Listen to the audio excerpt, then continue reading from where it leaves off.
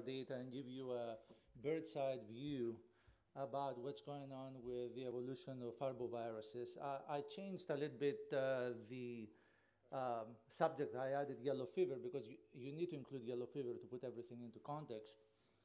So, as you know, my interest is mainly sylvatic cycles, but this gives us a great opportunity to study the mechanisms of emergence into the urban environment, but also that can be used as a model to understand what also are the mechanisms or in the urban setting. I just put these slides, this and the following one, to show you that all this, the Holy Quartet of arboviruses, they do share these cycles. They're mainly all enzootic in nature, and as you can see, a lot of them may share the same vertebrate hosts in the forests in their particular location, or the same mosquito hosts in the sylvatic environment, but also in the urban environment. And here are dengue and yellow fever. So basically, they are similar. They're sharing many similarities. And I'm not going to elaborate that because Dwayne did a great presentation yesterday about that. So when we're talking about emergence, it's not a single factor. The story is very complex, and I just put it in there to show you that it involves specific attributes on the virus, specific attributes on the vector. Environmental data may also play a role, sometimes minor, sometimes major, and also the host, okay? So, and on top of that, when you try to make any sense about these events, you need to also model all these parameters that you see to see if they're making any sense whatsoever. So that's in a nutshell. And I'll try to make a sensible story about the factors that influence this emergence and quantify or compare the differences between Zika and the other three arboviruses. But the main drivers of that emergence, as Dwayne eloquently said yesterday, it involves these two Aedes species, okay? The Aedes aegypti originated in sub-Saharan Africa and then spread throughout the world with the slave trade. The opposite was with Aedes albopictus, which was originated in Asia, but random events in the late 20th century led to its worldwide distribution, and especially in 1985, it made its debut in North America. So this needs to be taken into consideration.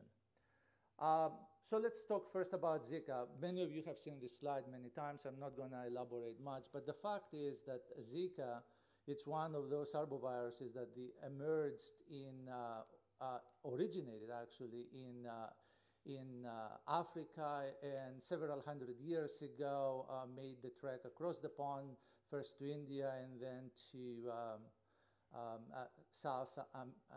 Southeast Asia. It stayed there for a while. We didn't have much about it. Basically, up to 2007, we had only 14 documented cases, period.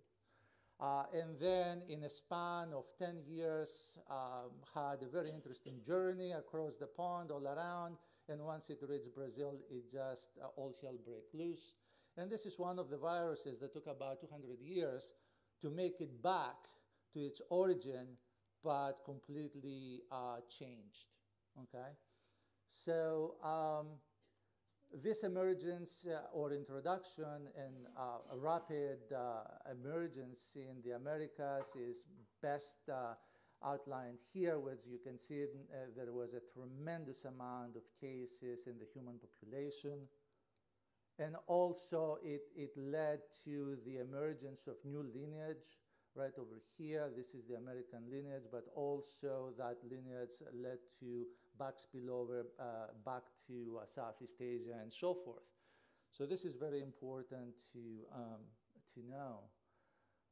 At the beginning, some time ago, we put three hypotheses together how we can explain the emergence of Zika in such a short period of time. So first we thought that it may have evolved adaptation in the mosquito or in the vertebrate host. So these were the two main hypotheses. Adaptive evolution in either of two. But the third one, and basically the data is going to show that it was none of those two. It was actually a stochastic process, complete randomness, which we believe it was assisted by naive populations into Oceania and South Pacific islands, Micronesia, Polynesia, and so forth, which allowed its introduction into Brazil, which, as Dwayne said, the main driver is in the 20th century and now is rapid travel. This is what it is. It takes less than 24 hours to make the circle around the world. Expansion of the tropical cities, urbanization, of course, another driver, and the expanding populations of Aedes species. Aedes species, especially Aedes aegypti and Aedes albopictus, are moving to areas that they were unheard of before, and along with the mosquitoes is coming the disease, which brings more susceptible populations and can fuel those emergence events and rapid epidemics or pandemics, I may say.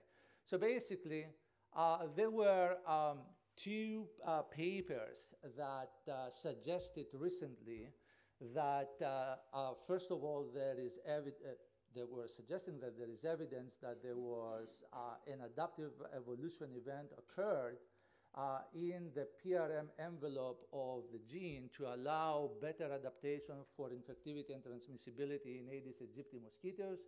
And then another report shortly thereafter suggested that there was another mutation in the PRM envelope to suggest that that was the main cause of microcephaly. I might add that I'm quite skeptical about those two reports for a simple reason. This report, if you read through this paper, you're going to see that these individuals, they tested several hundred pools of mosquitoes to see a twofold difference, which is extremely minuscule to justify such a rapid emergence and infectivity in mosquitoes. And I'm going to show you data that indicate that the Asian and American lineage in Aedes aegypti populations and albopictus is rather refractory. So I might also say that another group in the United States obtained the same viruses, the same mosquito eggs. They reared them in the laboratory and they were not able to replicate those data. I know a recent paper a couple of days ago suggested that it doesn't matter what you do, the artificial containers that you use in the lab, you know, the microbiome, after a while, after even the first passage is equalized, so it doesn't make a difference. The issue is that, you know, these kind of studies, they can serve only as a model, as a guidance. What is happening in nature is, of course, completely different. We cannot control the microbiome, but there are ways that actually we can simulate natural artificial environments in the lab. But this is something that you need to bear in mind. Now, this one, again, it does not explain, and as Mauricio said, that was shown also in mice, and also the mutation, it's not present in the Brazilian population. These studies were done with the Asian lineage. So I think when you read data like this, you need to take them with a grain of salt. You need to also be to wait to evaluate them once they have been independently confirmed by other labs. And this is a common phenomenon that, at least with the Zika, we have seen it several times, that you know, publications in top-tier journals sway not only the scientific opinion, but also the public opinion with unforeseen results, such as panic, as we have seen earlier in Brazil with the vaccine and so forth. So we need to be a little bit more guided in our evaluations when we see results like this. So when we did, about a year and a half ago, we wanted to see how various populations of mosquitoes may be able to infect and transmit the virus. We did several experiments that we utilized Aedes aegypti mosquitoes from several countries. We used mosquitoes from Salvador. We used from the Dominican Republic. This is the Rio Grande Valley and several other locations, but I'm not going to put it here. The gist of those experiments was that A, the African strain, okay, it's a lot hotter. Hot means able to infect and disseminate in all populations of mosquitoes. But if you look closer, at least with artificial blood meals, you can see that Aedes aegypti mosquitoes from Salvador are basically refractory. The Dominican Republic are the most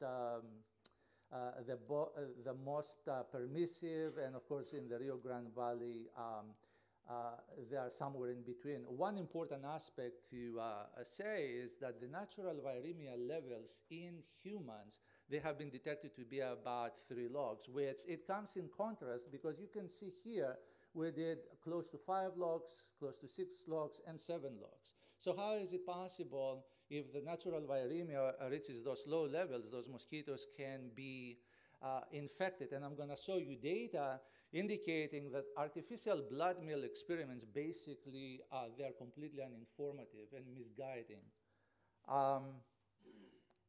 Oops, wrong way. Okay. The other thing that also it has become an extremely controversial subject, and it refuses to die, is the notion that Culex concaphasiatus mosquitoes may act as a potential vector. I'm not sure it should have been an issue to begin with, because most of these papers, there is a slew of papers that indicate that they suggest that this is the case, but if you read them closely, most of the detections was done by qPCR, and as you can see here, the CT values are atrocious. Anyone who does normal qPCR knows that, you know, the limit of detection is about a CT value of 33. Several of the titers that they supposedly detected in there with questionable methods are several logs in magnitude lower than transmission, that what has been observed in transmission-competent Aedes aegypti and Aedes albopictus. Now, some of them may be competent for that, but that has not, I have not seen a paper anywhere that shows that conclusively, or it has not been demonstrated based on human serial biting. This is the golden, or, you know, the holy grail in showing something like that.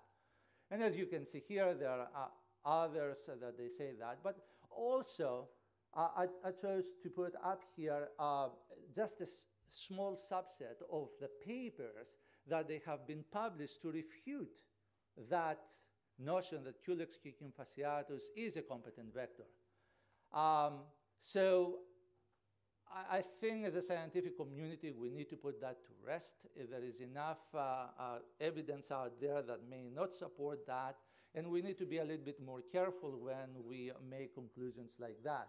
Now, coming back to the notion that I told you that mosquito artificial blood meals are completely uninformative, we decided to do an experiment, you know. So if we take A129 mice that we do know what the viremia is at certain days post-infection, so we do know that it's reproducible, that at day 1 post-infection, we have 7 logs, and then goes down logarithmically. So if we let mosquito cohorts feed on those viremic mice at a certain day, we do know also the viremia that it is in the host, but also what has been shown here, contrary to artificial data, is that we do see infection, we do see dissemination in a natural blood meal that is from a viremic individual as early as 7 days, and about 50% of those mosquito populations show virus in the saliva at about 14 days post-infection. So when we are trying to understand those and make broad inferences about the evolution of those or the transmissibility of those mosquitoes, we need to put it into context. Otherwise, we're just perpetuating false notions and we go down to blind alleys. And with this experiment also with animals infected with Zika and fed them various populations of Culex fasciatus, we were unable to demonstrate not only infections but dissemination. Okay? So we need to be very careful about that. Now, in the work that we done back in 2015 in Chiapas, we were the first group to show that Aedes aegypti, natural populations of Aedes aegypti, are responsible for transmission of the virus in several communities in the state of Chiapas. But we did not find any evidence of engorged Culex fasciatus that they were capable of transmitting disease, or not being able to be infected with the virus. So I think that should be able to lay it into rest that Stegomyia species are the main drivers of dissemination into the environment. So Mauricio has dealt with that. So the other thing that I want to say about that is that the group from Puerto Rico, Carlos, was able to show that in macaques, rhesus macaques, that they were infected with dengue and then were allowed to be infected with Zika 14 to 16 months post-infection with dengue, which also this comes into play what we are seeing in a natural environment, in natural infection and artificial infections of non-human primates with yellow fever back in the 70s when Henderson and Monath did those experiments. And actually it's going to be this last slide that I'm going to revisit that, what is happening on the sylvatic cycle and how this can be extrapolated also in the urban transmission cycle, just to try to make sense how these viruses move around. What are the mechanisms of emergence? We know nothing about it to this day. If we move into chikungunya, this is another African virus. And as you know, there are 3 lineages. The first one, it made it out of Africa.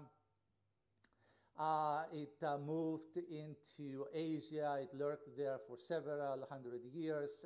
We don't have any evidence of enzootic transmission cycle in Southeast Asia, although a report back in from the early 2000s, late 1990s, provided some sort of serologic evidence, but without a smoking gun that is isolation of the virus, it's only speculation. This virus made out again in the early 2000s in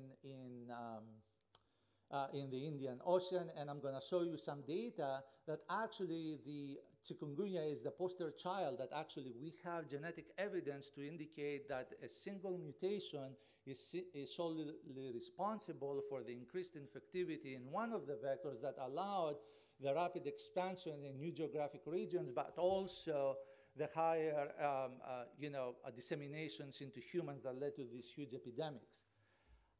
So this virus, what's going on? Okay, so the virus also made it, there are 2 events, introduction events that occurred of the Asian lineage into the Americas, but also there was, a couple of years later, there was also the African lineage that also made it in the Americas. So we have now a case here in the Western Hemisphere that we have co-circulation of both those lineages. So this is quite interesting. Now, as I said, there is a single mutation that allowed this expansion into a new vector um, that led to much higher levels of infectivity and transmission, okay, which led to this rapid geographic expansion and the higher infectivity into humans. And that is best described in here. This is all this, the work of Kostya Checharkin, who used to be a postdoc in Scott's Weaver's lab.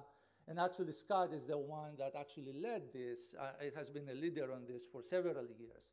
And as you can see here, the data, this A26 to valin is responsible for a 40-fold increase in the fitness for Aedes albopictus infection. What also is important to say is that this is not the only mutation that may be responsible. There are other also single mutations or synergistic mutations that may have led to increased fitness, but not to that level that you have seen with this single mutation. So when this mutation is being put into the Asian lineage, it has absolutely no effect.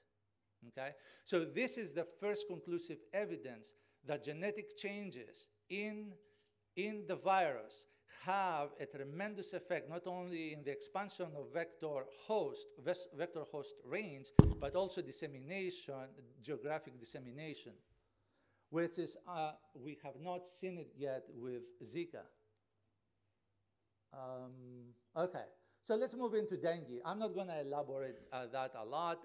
Dwayne gave a very good overview yesterday. I just want to remind you that it's one of the most important arboviral diseases in the world. Close to half or a third of the human population is at risk of infection. And as Dwayne said, rapid urbanization, travel, movement of people, and so forth led to the current situation that we do see a roaring pandemic in the tropics. And as the climate gets warmer, you know, we do have accidental travel-related infections to these areas. About 6 to 7 years ago, after an absence of several decades, we do see a sustained autochthonous transmission in southern Florida, and we have seen it also somewhere in the northern Argentina. So, you know, we need to be aware that the environment also may play a vector in this geographic expansion, and also that may play ultimately a role in the evolution of those viruses as new immunologically naive people are coming into contact with the virus, which may have a direct effect in terms of selective pressures in the genome and so forth. And I'm not going to go much into quasi-species here or intragenic variation. It's a completely different topic than this. Okay. So in terms of the evolution, again, Southeast Asia, you know, I'm not going to go much into that, but probably immune enhancement may have to do something with selection of more virulent strains like the Asian dengue 2 strain and so forth. That led to tremendous diversity. Now, one point that I want to make about this, and I'll move quite fast, is that yes, we do have a tremendous diversity in all serotypes, but we need to be also cognizant about paradigm shifting. So if the dogma was saying that all these viruses are serotypically different, that's correct. You know, you do see genetically they populate distinct areas, okay? But serologically, they do not.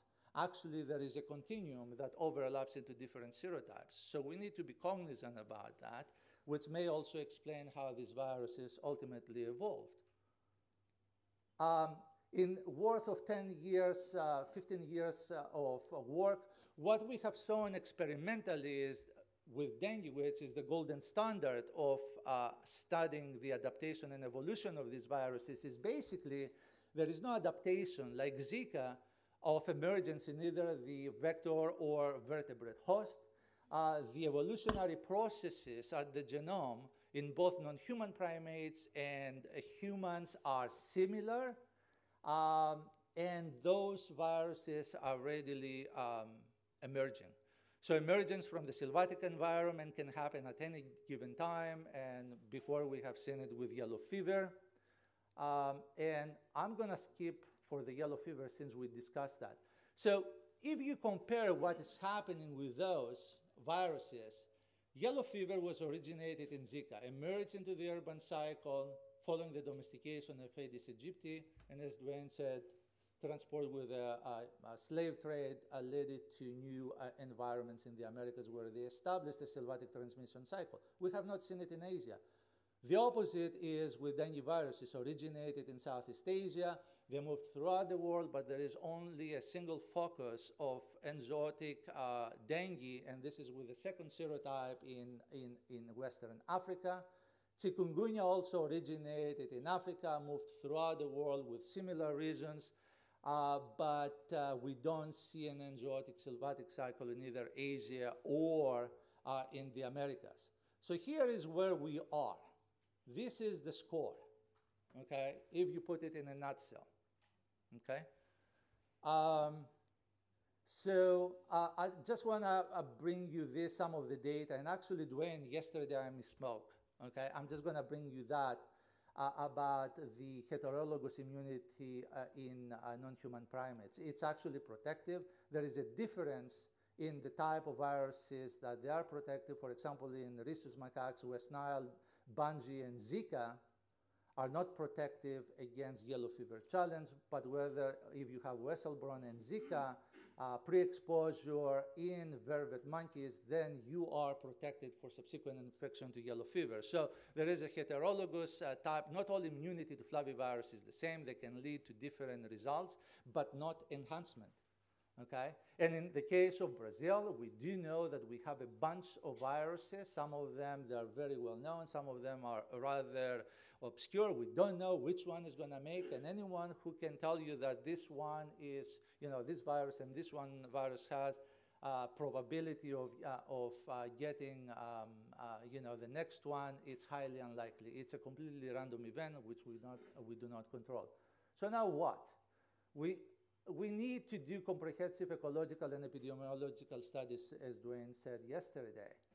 I'm not going to talk about that, but look, if you don't even find sylvatic cycles in the New World where this virus is made, that's not a waste of money, okay? Because this is what the funding agents say. It's a waste of money. It's a fishing expedition. What you're going to learn out of that is the elucidation of the underlying reasons that enhance or prevent that establishment of the enzootic cycle. And this has tremendous implications in the overall emergence. Lastly, I want to give credit to my heroes that they led me to be who I am. First is Scott Weaver. Here is with Bob Tess in the jungles of Peru, looking for sylvatic virus, Venezuelan equine encephalitis virus. Scott was the one who rescued me from industry and brought me back to academia and made me an arbovirologist. And of course, Albert Trudnick. Without him, I would never had an interest in enzootic sylvatic cycles.